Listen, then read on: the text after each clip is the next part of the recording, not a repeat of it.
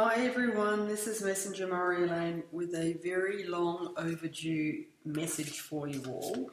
Firstly, I just want to say, whoever is listening to this message today, this message is for you. One of the main reasons why my messenger service has eased back quite a bit is because I have house guests staying with me, and I feel that my best messages come from me when I have complete solitude and I do not have to worry about someone walking into the room or sitting outside listening to what I have to say. I just don't like those conditions. And today I find myself with one of these rare moments where I have the house to myself. So I'm jumping on board to create this message for you. Having said that though, I'm not presented very well at the moment, so I'm going to put an array of my drawings, some of the images that I have created over the past 12 months for you to enjoy, rather than looking at my my unmade face and unkempt hair, because Sunday is the day I like to immerse myself completely in my creative side. So, and I'm also calling upon the John Holland Psychic Tarot cards today to generate this message. I've shuffled them extremely well. So as I said right at the very beginning, if you're listening to this, these words are for you.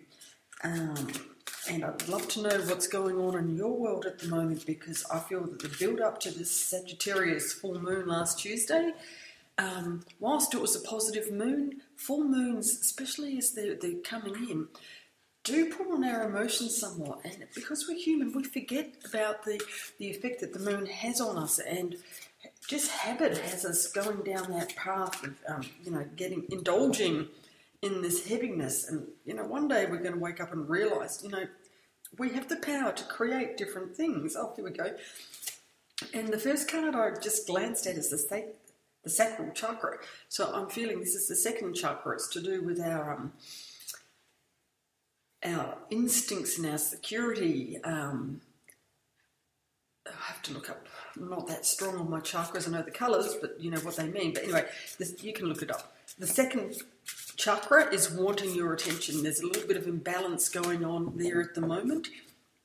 And if you can focus on just wearing some yellow or gold, eating some of these beautiful golden yellow fruits and vegetables, immersing yourself in sacral energy, I think that will help to rebalance, because, we're just a little bit off kilter. Notice I said where, because everything that I'm sharing with you also relates to me. So here's the first card today in our message, and it is, the Destiny card. How beautiful. So, are you fulfilling your destiny? That's the question I'd like to ask you. Are you on that path? Because if not, I think you're going to get some subtle hints over the coming weeks to put you back on that path. And sometimes if we don't take those hints, it could become a nudge, or then it could become forces outside your control to help you get there. So I think take note of the signs that are going to appear to you in the coming days and weeks, because there's a beautiful destiny that awaits you. And let's see what the next card has to say. Beautiful. I'm so glad I took the time to record this message for you. It's the card of hope. And this card always instills this beautiful sense of possibility, that, you are the master of your destiny. You are the creator. And I think this is what the universe is wanting you to know today, that if you've been stuck in this little rut, that it's time to step up and step out and start pursuing what your heart's desires really are. And I find that statement really quite interesting, because a lot of people don't know.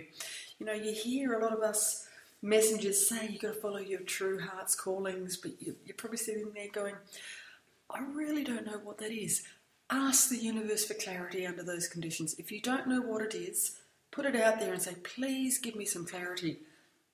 I have been calling upon Archangel Michael and Gabriel and Raphael so often in the past few months, and they deliver every time.